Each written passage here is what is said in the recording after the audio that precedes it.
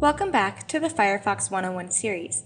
Firefox works fine as a web browser on its own, but you can enhance your experience by installing add-ons, which extends the functionality of Firefox. There are many different types of add-ons to choose from, and more added to the Firefox add-on directory every day. There are add-ons to give you alerts and updates, change the appearance of Firefox, and help you manage your bookmarks, just to name a few.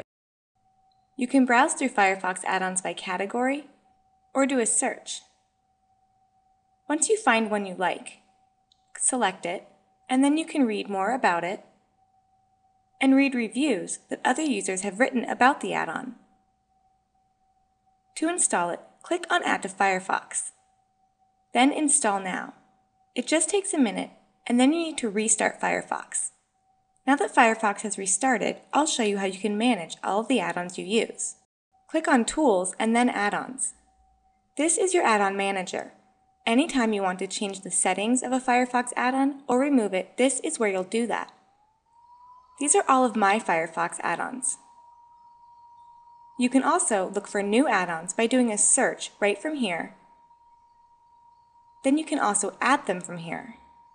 Remember, there are 10 parts to this series, so don't forget to check out the other episodes in the Firefox 101 series.